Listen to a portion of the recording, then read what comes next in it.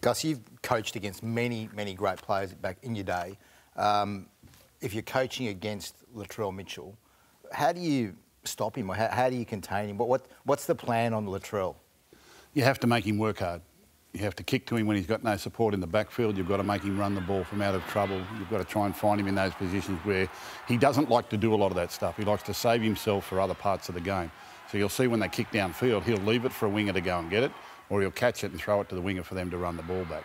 He doesn't come in and make yardage, as Gal says. He's not working. So you need to put his team under pressure with your kick chase and your field position and your field dominance, and you need to kick to him when he's got no one back there to support him, so he has to run the ball himself.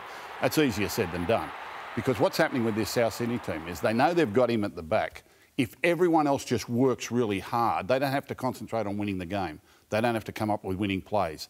They've got the X factor at the back, and they know he'll inject himself when he's ready. So South Sydney are really working hard. Now, last week against the Sharks, all that hard work was too good for Cronulla.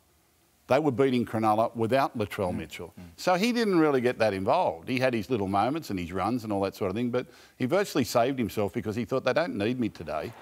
You know, they don't need me, so I'll just save myself for the following week.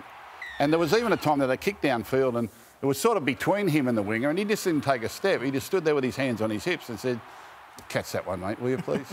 Go and get that. And it's like he is commanding the band the whole time he is out there. He just knows where to be at the right time, and it was all the other players who beat the Sharks the other night.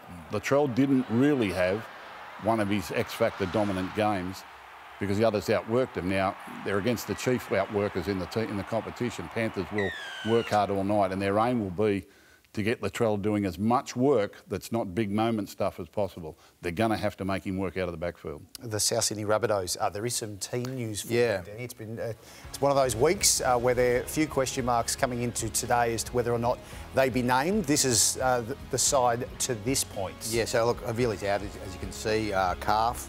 Jairo, somehow he says he's going to play.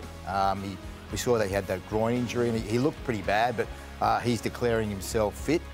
So I think that's a big thing for Souths. And Alex Johnson said to be 50-50 with a hip flexor injury, and they've got a couple of people on the bench there who could, in the squad rather, who could fill in. Maybe Josh Mansour could come in, and Richie Kenner, who I don't know that much about, but Mansour's, obviously an experienced player who used to play for the Panthers as well. So concerns though for Souths are starting to add up a little bit with injuries, and well, obviously with Burgess out as well. So, I mean, there's a few things that they'd be worried about.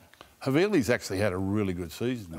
He's been unreal. Terrific through the middle of the field, whether he's playing dummy half or just in a middle forward type role. And no Tom Burgess.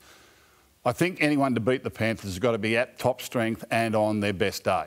And the Rabbitohs aren't going to be at top strength for a start. So that puts them behind the 8 ball right from the part. But Havili is a big loss for them.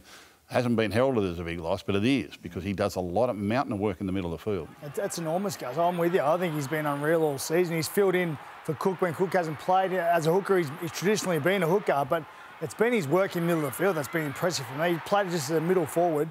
Not the biggest guy in the world, but very, very strong, and he's going to be an enormous loss. And I worry about Johnson. I think a guy who relies so much on his speed to have a hip flexor injury and to recover in just 1 week, I'm not sure he's going to be. He certainly won't be 100%. Hopefully he can get through the game, but I don't think he's 100%.